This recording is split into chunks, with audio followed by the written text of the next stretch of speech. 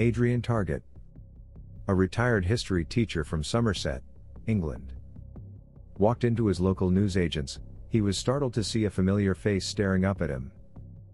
That face, appearing on the front page of several newspapers, belonged to a distant relative of his, around 10,000 years distant, actually known as Cheddar Man. Ancient DNA from Cheddar Man.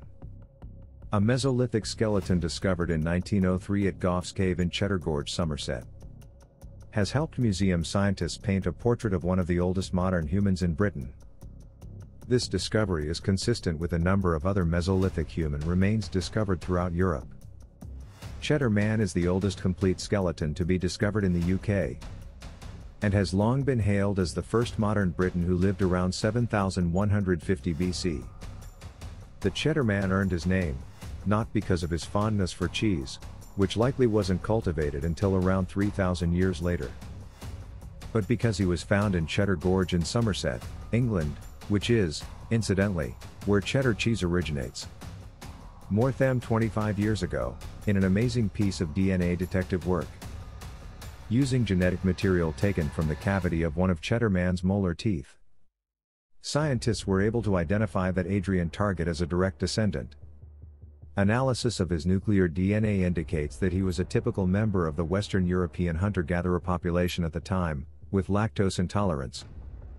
Probably with light-colored eyes, most likely green but possibly blue or hazel, dark brown or black hair, and dark to black skin.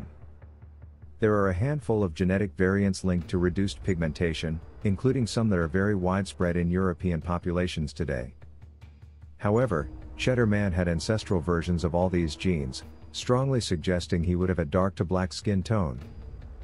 The initial scientific analysis in 1997, carried out for a TV series on archaeological findings in Somerset, England, revealed Target's family line had persisted in the Cheddar Gorge area for around 9 millennia. Their genes being passed from mother to daughter through what is known as mitochondrial DNA, which is inherited from the egg.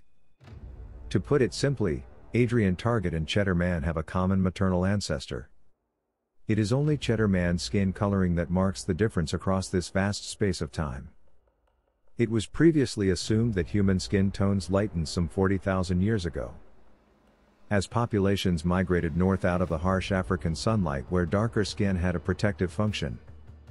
At less sunny latitudes, lighter skin would have conferred an evolutionary advantage, because it absorbs more sunlight, which is required to produce vitamin D, a nutrient vital for preventing disabling illnesses such as the bone disease rickets.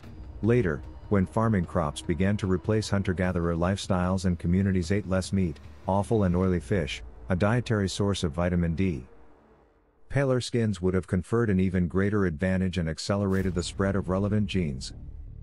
However, Cheddar Man's complexion chimes with more recent research suggesting genes linked to lighter skin only began to spread about 8,500 years ago.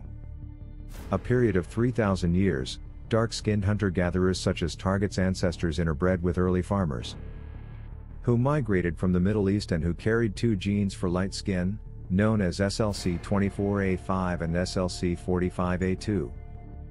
Are you related to Cheddar Man? Modern-day British people share approximately 10% of their genetic ancestry with the European population to which Cheddar Man belonged, but they aren't direct descendants. Current thinking is that the Mesolithic population that Cheddar Man belonged to was mostly replaced by the farmers that migrated into Britain later.